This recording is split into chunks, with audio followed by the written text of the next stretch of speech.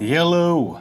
This is fascinating. I've heard of people damaging their cartilage walking with ankle weights, poor posture resulting from years of wearing a 10-pound or more school bag, but losing the biggest heavyweight fight of our era from a costume that was too heavy. That's definitely something you never hear about.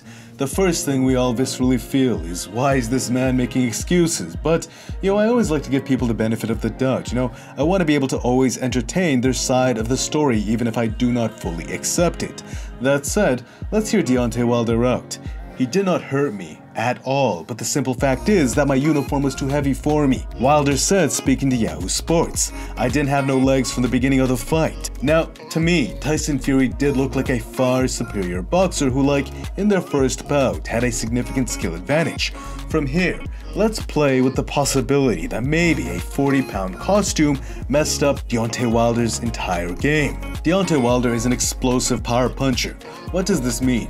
Not only is he effective at leveraging his anatomy, but also the sheer acceleration of his technique is just absurd. This is what Deontay Wilder's body is built for. Explosiveness. If you look at a power lifter, someone who's actually built to withstand carrying loads, they would field attacks on their bodies differently. Here, clearly, the individual who trains explosive calisthenic workouts cannot hold a candle to an actual power lifter when it comes to lifting weights, even if he delusionally thinks he can. But it's intriguing because physically, he looks just as good, if not better.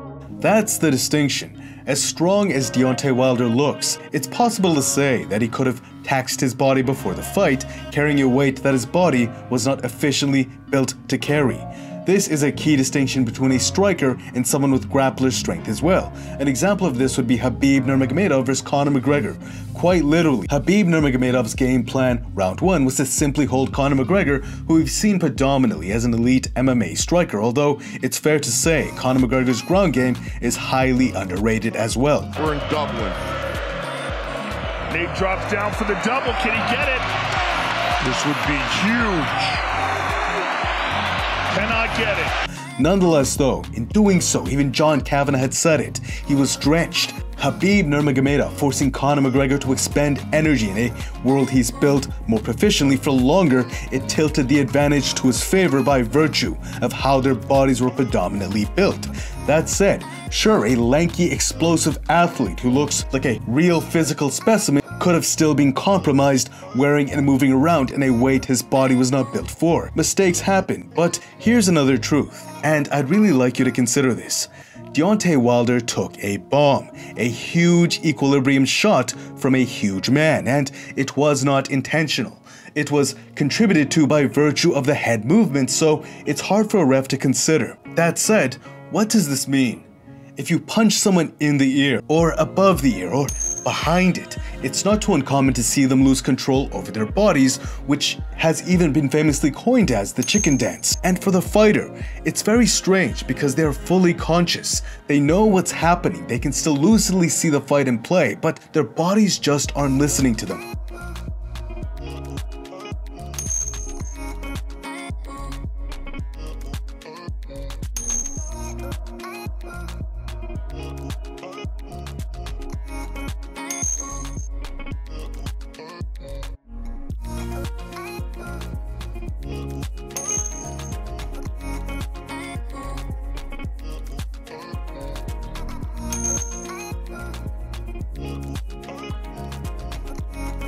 Doesn't that sound very familiar? That's exactly what Deontay Wilder is saying. If you listen to him, he didn't hurt me at all.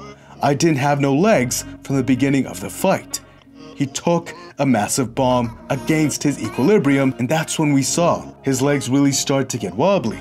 That said, maybe this is all very new for Deontay, because I actually doubt Deontay Wilder has taken many equilibrium shots considering how tall the man is. He's a giant. But what he's describing, it sounds very similar to taking a powerful shot to the ear or around it, which we all saw. We can see it right here. That said, we can also read his testimony as, I was conscious. I just didn't have full control over my body. That's what people have commonly said when they've taken equilibrium shots. So it's hard to say, but absolutely, Deontay is a warrior, so I truly believe he does not need to make excuses. If anything, it will keep him from reflecting on his contest and seeing where he can improve.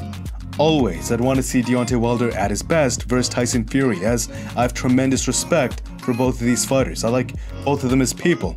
What do you guys think? I'd love to hear your thoughts in the comments below. Until next time, peace.